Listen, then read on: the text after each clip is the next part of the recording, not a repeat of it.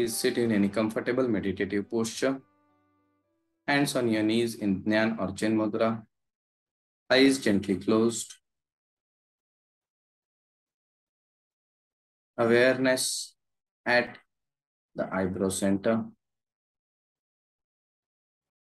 And maintaining your awareness at the eyebrow center, we shall chant the mantra Om 3 times, followed by the Shanti mantras. Taking in a deep breath.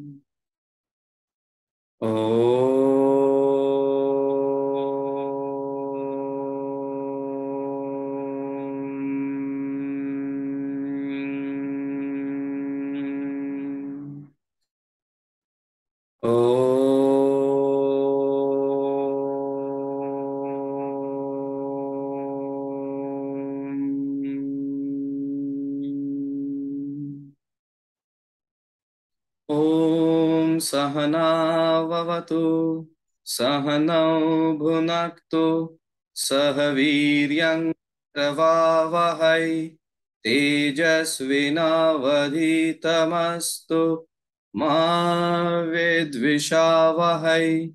Om Shanti Shanti Shanti Harihi Om. Hari Om Tat Sat. Gently rub your palms against each other. Place them on the closed eyes. Experience the warmth radiating from the palms to your eyes, relaxing the eyes, the brain, the whole body. And then gently move the palms away. Open your eyes. Namo Narayan. Let us begin the Swadhyaya for the 7th week. And to do so, let us begin with the revision of what happened in the previous week.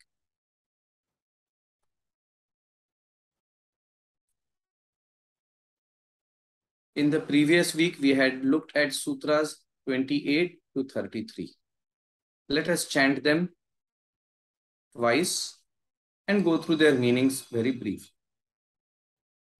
Tajjapas tadartha bhavanam tatah pratyak chetanadhigamopyantaraya bhavascha vyadhisthyan samshaya pramadalasya virati bhranti darshana labdha bhumikatvanavasthitattvani chitta vikshepa te antarayaha.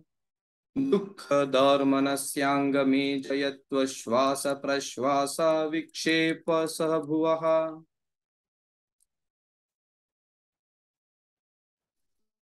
Tat pratishedhartham ekatatvabhyasaha. Let us repeat them once again.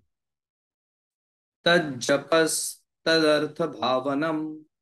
Tat japaha tat artha bhavanam. Tataha pratyak chetana adhigamaha api antaraya abhavaha cha.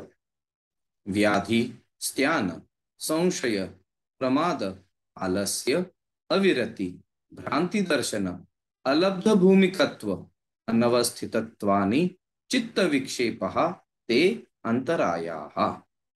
Dukkha dharmanasya angame jayatva shvasa prashvasa vikshepa sahabhuvaha. Tat pratishedhartham ekatattva abhyasaha. Now let us look at the meanings of each.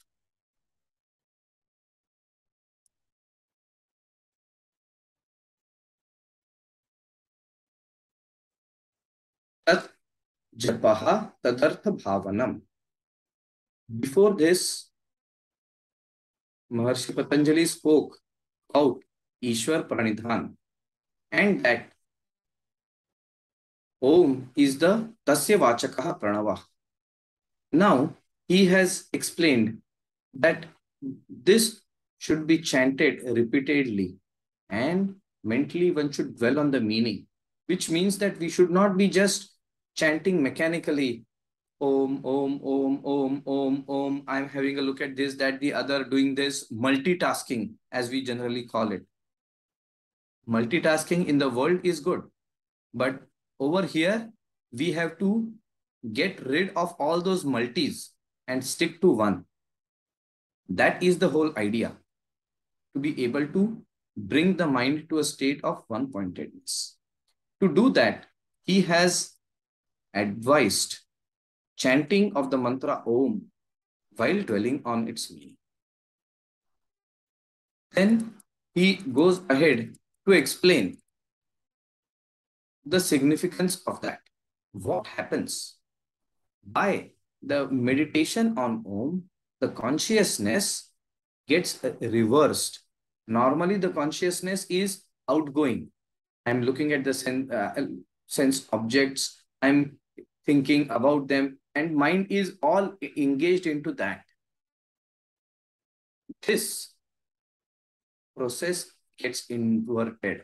So the mind turns inwards, and the obstacles which come in this path also get overcome. So he is now bringing what are the obstacles. What are the obstacles? He has named them. Vyadhi, disease. Sthana, dullness, inertia. Samshaya. So samshaya means a doubting mind, procrastination. Next comes pramada, erroneous behavior. We know something is wrong, still we can't help it. Alasya, laziness. Aviryati, there is a craving for enjoyments, and that craving pulls you away. Bhranti darshana, your perception gets confused. Alabdha bhumikatva, all this mind is in a state where it is not able to go into a finer, subtle state where the mind becomes one-pointed. Then there are distractions. These cause a shift, and these are the things which does not allow the mind to get one-pointed. Now he explains further about the distractions. The distraction of the mind comes with four of its colleagues: Dukkha, Dharmanasya, Angamejayatva, Shwasa Prashwasa. Dukkha is sorrow, Dharmanasya is depression, Angamejayatva is unsteadiness in the body. Continuously you feel fidgety, and also your breathing patterns, you know when you are emotionally disturbed, your breath does not remain steady. Sometimes you have a shallow breath, sometimes a deep breath, sometimes you breathe very fast, irregular breathing. These are the these are the four accompanies of distraction of the mind. And we need to work towards them, towards overcoming them. Tat pratishedhartham ekatatva abhyasa. Now, to overcome this, what do? We do ekatattva abhyasa. We take up one stuff, one point, one object, one principle. And doing that, then we focus on that continuously for a long period of time. The principle of abhyas, satu dirghakala nairantarya sattara asevito dhudabhumi. When we do that, then the obstacles slowly start getting overcome. Now, he goes in this week, Sutra 33 to 37, he comes to a different perspective. Today morning, we already have read the sutras, so let us not waste time in doing that. Let us get into the meanings of the sutras, what it indicates to us. You see, when there is a event of pleasure, something which is very happy, we get distracted with it. And we want that and only that. But Maharishi Patanjali says that be it pleasure or pain, be it good or not good, what should be our approach to the events and also to the persons who cause these events. If there is a person who is giving you pleasure, you will do anything and everything for that person. You go overboard. And if somebody causes pain, you want to hit back. If there is something which is very uplifting, again the mind goes in that and we get swayed. And if it is not so, either we get pulled into that vice or we get repulsed. But Maharishi Patanjali has said we have to develop friendliness with pleasure. There is an acknowledgement, oh yes, this is nice. But when we are friendly, we still maintain our decorum and our boundary. We are amenable, we are inclined, but we have not swayed away completely. That is friendliness. So we maintain friendliness, a good rapport with things which give you pleasure, because that is beneficial. For things which give you pain, sorrow, don't get angry, but rather learn to develop compassion. Now, it is very easy to speak about compassion. We have to be very careful that when we are speaking of compassion, we are not going into moralities. Oh no, you are having so much of a problem. That is why you are doing. You don't have to justify or condone the painful which this person is creating. What we have to do is we have to try and empathize with the reason why this person is creating this pain. What is the limitation this person has? Of course, it is creating problem for me, and that I acknowledge. But I also step one bit out. Oh, that is the reason, poor fellow. Not pity, but oh, he's in a hardship. Let good happen to him. Compassion is that. Let good happen to him. So we are being honest. We are acknowledging the pain, the hardship which he or she or that event is inflicting upon us. But instead of reacting and getting angry or getting upset, we step one step back, have a larger perspective. Oh, this is the limitation due to which he is doing this. Oh, he needs really or she needs help. Let me pray that, oh God, that is the thing. When Jesus was on the cross, what did he say? Oh Father, forgive them, for they know not what they do. This is not a moral activity. This is something which comes from the deepest of expression, because you are connected with a higher reality. And to be able to have this compassion, you are needed to be connected to this higher reality. And that is what the whole idea is. So we are making use of the situation and generating compassion. By generating compassion, we are doing a connection with the higher self. So even the event of pain is beneficial to us. We have to be careful. Not we don't have to be stupid. Oh, pain is beneficial to us. Keep on inflicting pain on me. No, I'm not speaking about that. I'm speaking about my response. When you are inflicting pain on me, you try to do that on a dog or a cat or any animal, they will immediately scratch you or bite you or attack you back. That is the instinct. We need to move away from that instinct and we need to sublimate that instinct. We don't need to suppress it. Suppression leads to problems. We need to sublimate that, generate compassion. It takes great strength. Can you imagine? Jesus was there on the cross. People have been insulting him, abusing him.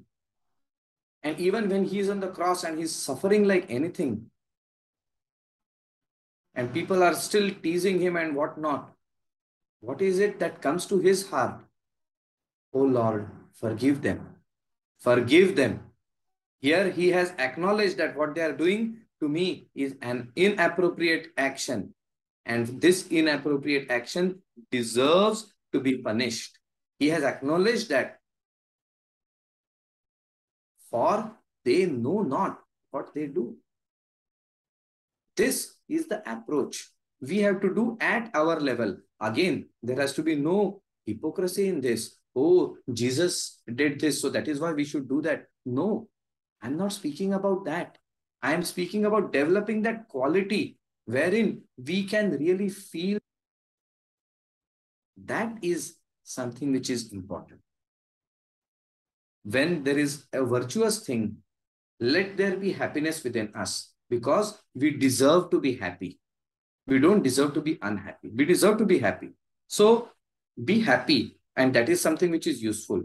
And when there is something which is apunya, non-virtuous, vicious, which drags you down, which pulls you away, again, don't react to it. Maharshi says, be indifferent to it. There is a saying that that lady was impervious to his charms. He was indifferent to him. What does that mean? It is not that she has not known. She is not stupid that, oh, he is exerting charms on her. She knows that. She has observed it. She understands it.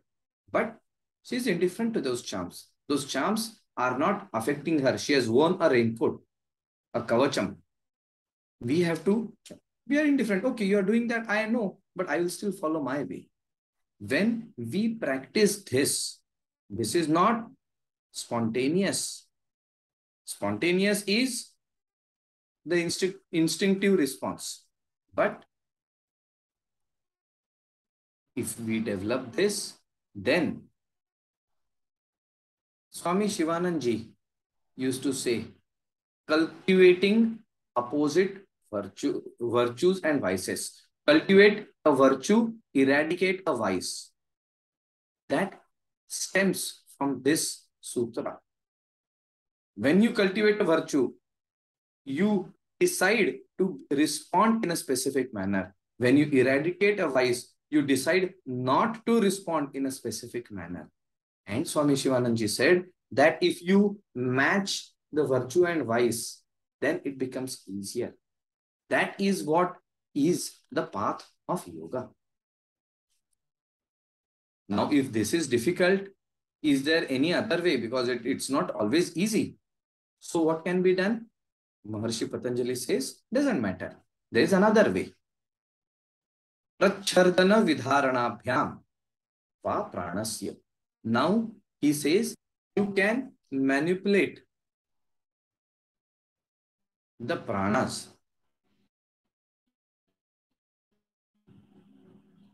When you manipulate the pranas, you move things around. And when you work on the pranas, then it has an effect on the mind also.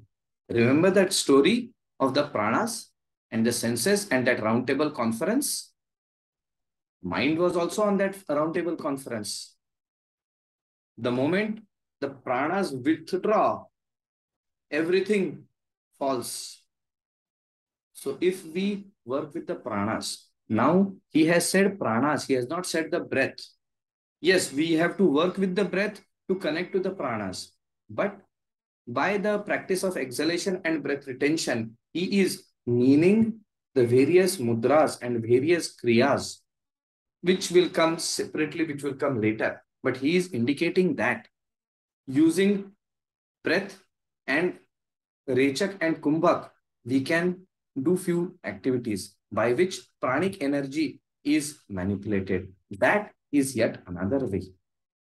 You have Mool Bandh, you have Udyan Bandh, you have Jalandhar Bandh, you have Mahamudra, we have Mahaved Mudra. These are all practices by which you manipulate the pranic energy. This will help in settling the mind. There is yet another way, he says. What is the way? He says that you are always, the mind is always outgoing, always outgoing, always outgoing, and you can't help it. Fine, make use of that. Start observing that. What are the experiences? My mind is going outwards. Oh, I'm aware there is a sound happening here. I'm aware it is 8 o'clock. I'm aware this. I'm aware that. I'm just extend your awareness completely outwards. We are aware of the various studies have shown that in the mind, we keep on getting information even if we are not conscious about it. So these senses keep on getting sounds here, smells there, sights. All of that has an impact on us and we are not aware about it. First, start becoming aware about it. Practice of antarmauna. When I sit down with my eyes closed and I become aware of all the different sounds, we are practicing antarmauna. That is what he's speaking about. Maharshi Patanjali says we can use the weakness of the mind and convert it into a strength. You use that as a basis for your meditation. And doing so, the chitta slowly, automatically starts getting steady and transcends its limitations. A similar thing which can be done. The mind has got a lower manifestation and a higher manifestation. And the higher manifestation of the mind is the luminous state, the Hiranya Garbha. And if we can connect with that, that is a state which is beyond all duality. So we have to try and meditate on that aspect. So he has given yet another form which we can utilize. And lastly, he speaks of Vitaragam va Vitaraga Vishayam va Chittam. Now, if all these things are difficult, then you can do one more thing. There are people in history who have transcended the dualities. Raga, they have transcended the kleshas. These people are the ones who have connected with the higher reality. If you can install them at your meditation point and connect your mind to them, superimpose those thoughts on your mind, and you involve in that and in that and in that, the energy of those such people that can pull you upwards. So he says that you can control the mind by concentrating on such people. So these 5 are very essential for us, depending on our nature. We need to practice them. And sometimes we also need to do a mixture of them, because suppose there is a moment in time when my mind is extremely agitated. Make use of Vishayavati va pravrittirutvanna manasaha sthiti nibandhini. Because at that point, when there is a lot of energy in that expression, you cannot do other things. So what do? Become aware. Oh, This is happening, that is happening. I'm getting angry. I'm feeling this. What is the situation? What is happening? What are the smells I'm able to smell? What are the sounds I'm able to hear? What are the sights I can see? What are the thoughts coming in my mind? Observe them. Observe them without reacting to it. So use that. If there is a situation where you are in an event where there is a lot of emotional content which is taking place, use Maitri Karuna Muditopekshanam Sukha Dukha Punya Punya Vishayanam Bhavatas Chitta Prasadanam. If everything is steady, quiet, then use Prachartana Vidharanabhyam Va Pranasya as a ongoing thing. So you see, we can and we also need to keep on looking into what the mind is doing and respond accordingly. If it is sunny, we don't use a raincoat or an umbrella. If it is winter, we use an overcoat or a sweater. So depending on the weather, we change the protective gear. In the same manner, depending on the state of the mind, there are these 5 activities which have been given, and they are complementary. They are not exclusive, mutually exclusive, because you have 24 hours in the day. How do we respond? It is not that I perform my practice for half an hour in the morning and I'm done. My practices are done, all good. No. When you are in midst of job, in midst of activities, in midst of the world, then your mind is running haywire. Make use of one thing. In your sadhana time, make use of another thing. When the mind is disturbed, make use of the third thing. This way, you need to have a judicious admixture of these multiple options which are available to us, so that we can steady the mind. Those obstacles which have been mentioned with those accompaniments, they are overcome. And overcoming those obstacles, then we are able to connect to Tad Japas Tadartha Bhavanam. Then we are able to go to Tasya Vachakaha Pranavaha. And through Pranavaha, we are able to connect to Ishwar, and that is Ishwar Pranidhan. So, in a way, all what he is telling now is a methodology for Ishwar Pranidhan. And why Ishwar Pranidhan? So that you can achieve the state of Samadhi. And as I have already said, Samadhi should for us indicate a state where we are in control of our mind. We are able to harness our mind for creative, constructive, useful, positive purposes.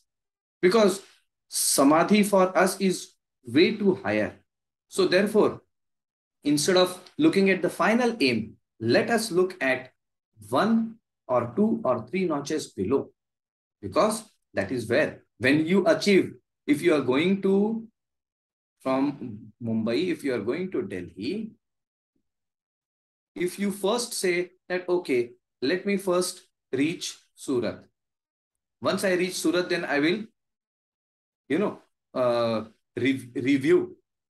Once I reach Surat, or once Surat is coming, then I say, okay, let me reach, say, Meerut or Kanpur. Then that way you keep on shifting your targets so that you can achieve your aim. In the same manner, we need to shift the target. We need to decide what our target is. Samadhi cannot be our target. That is the goal. That is the aim. That is the final thing. We are way away from that. So let us say harnessing the mind. So whenever we are speaking of all of this, the goal of all these activity is to harness the mind and to give it a positive direction for us. And for this, Maharshi Patanjali has given these multiple options, multiple ways by which we can do that. So this is something which we need to work with, we need to understand, think about, look how it can apply in our day-to-day life, and make notes of that and slowly start implementing that in our life. We have completed our explanation. If there is any discussion or anything which we would like to ask or discuss about, let us spend some time on that.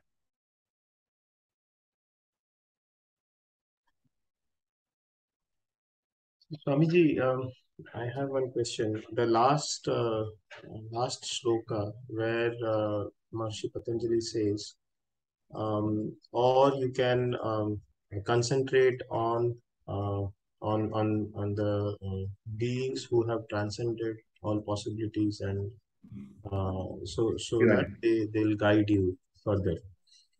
So in this category, do you think because the great Mahārshis who have transcended these, they probably they're not in their physical form as of today. Yeah. So is there a possibility, because to follow these beings as gurus, or the guru has to be somebody who is in their physical body now?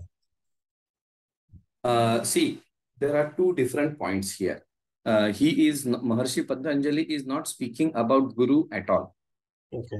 Saying that when I'm keeping my eyes closed and I'm concentrating on Guru Nanak Dev, or I'm concentrating or on Meher Baba, or I'm concentrating on Buddha, or I'm concentrating on Jesus, or I'm concentrating on Moses, or I'm concentrating on Rama, or on Krishna, or on whoever you have found to be one who has transcended dualities, then you concentrate on that person in a way that becomes your psychic symbol, in a way that can become your Ishta Devata, depending on which symbol we choose. Then when that happens, then the main point is one is able to connect to that higher level, and somehow by connecting to those higher beings, their energy comes in and makes some shift. Intellectually also, you are thinking of Krishna and Krishna and Krishna and Krishna, and then suddenly, oh, in such a situation, Krishna would have behaved in this manner. We get those insights. So this is meant for that. And this can be, if you see anybody who is that way, that can be in body, that can be without body, both are fine. The point of Guru, again, as I have mentioned, is a tattva, is a principle. And this tattva manifests in a human body for us, because we are limited people. Limited means our intellect is limited. Tasya vachakaha pranavaha. Okay, Om is sufficient. But it is not sufficient for us. वो हमारे लिए वो भी मुश्किल हो जाता है. That is why in compassion, I think God created this system called Guru. Because Guru is the manifestation of divinity. And Guru is that principle who takes your hand, brings it, takes the hand of the God, connects the two, and then moves away. Because then once you have reached God, the intermediary is not needed. Then you realize that Guru is God. He is a reflection of God. He is a manifestation. He or she is a manifestation of God. So it is something there for us. And for that, generally it is said that a living Guru is always better, because we can relate to a living Guru easily. But then there is a difficulty in that. You see, there is something known as a Bhranti Darshana and Samshaya in the obstacles. Now, About Krishna, we can say anything, and we know, oh, he is God. Krishna, oh, he was going with the girls around. Oh my God. Now we can say, नहीं नहीं नहीं वो तो लीला थी उनकी. But at that time, just imagine, there is a story about Bhagwan Dattatreya. He was a great yogi. And at one time, to test, he was sitting, he was drinking Madira. Some people say that even there was a lady who was drinking Madira. Some people say another lady was on his right hand. And Indra was shocked. Oh my God, he has gone. What can he teach me? And all the moral things came up, and everybody left. And then Dattatreya, by his Yog Maya, made all these things disappear. This was just a Leela he had created to test. And once, only those who, I don't matter what happens, you are the Guru. I am going to listen to him. And those people who stuck to that, for whom the Samshaya and Bhranti Darshan could not affect, to them, Bhagavan Dattatreya gave his knowledge. So, in a way, it is easier for us when a person is in body, a guru is in body, because then you can relate to him. But then at that time, we need to be aware of this, because the guru is going to test us in these manners.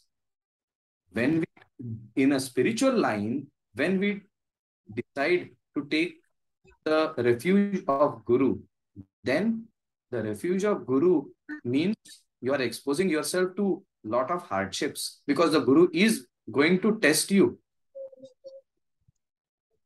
Once I remember Swamiji was mentioning that सोना आगी में फेंकना पड़ता है, तभी वो निखर करके ऊपर आता है. और जब आगी में फेंकते हैं तो दर्द होता है ना. Another example Swamiji gave is that there is this block of wood, and in this block of wood I have visualized a beautiful murti. But to manifest that murti, what has to happen? Chiseling has to be done. Just thinking, oh, this block of wood is beautiful, it has such a beautiful murti in it, doesn't do anything. That chiseling is what the guru does. And Swamiji used to say that guru is like a surgeon. He does egodectomy. We know of appendicectomy. We know of gallbladder removal, duodenectomy. Guru does egodectomy. And egodectomy is very difficult. बहुत मुश्किल रहता है, नहीं होता है. So, when we are speaking of Guru, we have to be aware of this. And Guru is not there for worldly problems. For worldly problems, go to a psychiatrist, go to a psychologist, go to a mentor, go to a life coach. You're all of those there. Guru is not for that. Guru is for taking you on a higher level. All these things happen, and Guru, out of compassion, does all of that. But Guru is not for that. Guru is for a higher level. So we should remember all these points when we speak of these matters. Here, it is only using the higher energy to connect so that we feel up.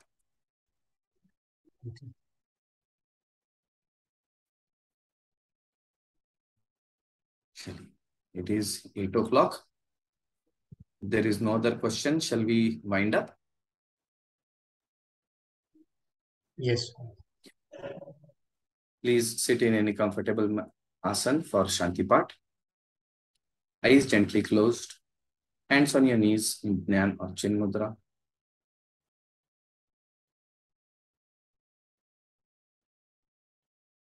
Awareness at the eyebrow center. Visualize the form of your Guru or your Ishtadevata or a brightly burning candle flame. And maintaining your awareness on this experience, we shall chant the mantra Om 3 times, followed by Shanti. Taking in a deep breath.